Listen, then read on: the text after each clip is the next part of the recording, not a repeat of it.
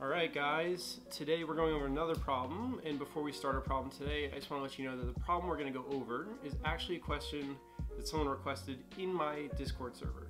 So if you guys are interested in joining that Discord server and actually requesting problems that I can do for you, you guys can join the Patreon below and I will send you an invite to my Discord server. So with that being said, today we're going to do a problem called merge k-sorted list. So let's get into it.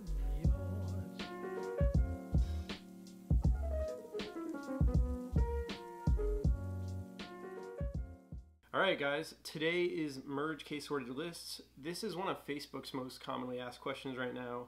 If you guys give me about 7 minutes, I will show you how to do it. Hopefully it'll be even faster than that. So the problem description says merge k-sorted linked list and return it as one sorted list. Analyze and describe its complexity.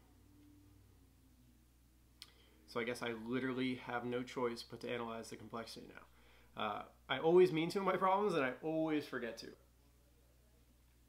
Okay, so first thing we want to do, this problem seems really scary and I feel like it seems really difficult, but it's actually not that bad. And again, LeetCode has it as a hard question and I don't agree with it. I don't think it's that hard of a problem. I don't think you guys should think it's that hard. Hopefully my explanation is going to make it sound super easy, but essentially all we need to do is we're given a list of lists and each of those lists are in certain orders and we need to return that list as one sorted list.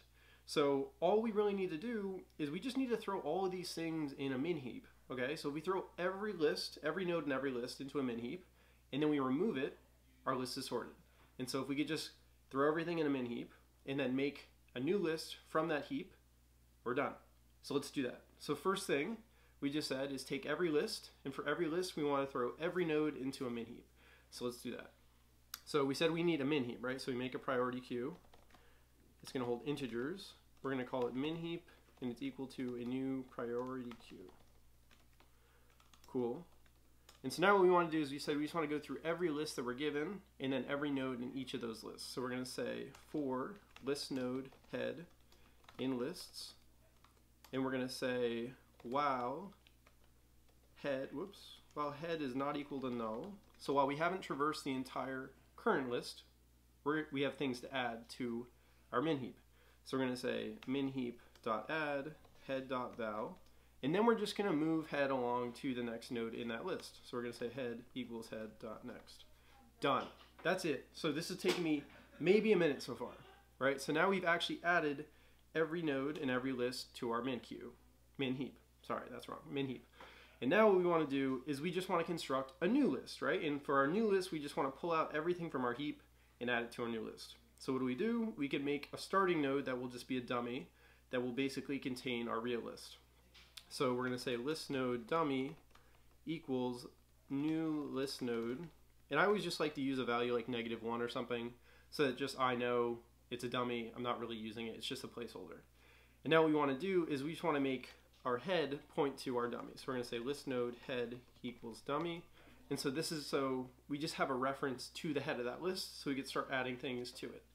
And now we're going to say we just need to remove everything from the min heap and add it to this list. So we'll just say while we have things in our min heap, so while our min heap is not empty, we just need to add to our dummy the current value, right? We need to add to our list. So we're going to say head.next equals new list node, and the value we're going to pass is whatever's in our heap, right? So we're just going to say min heap.remove. Now the next thing we need to do is just move our head along so that again the next iteration we're adding our next value in the next slot. So that's it. So we say head equals head.next. And now once this loop terminates, guys, that is it.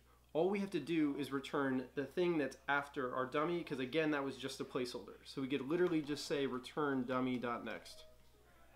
Let's make sure that works.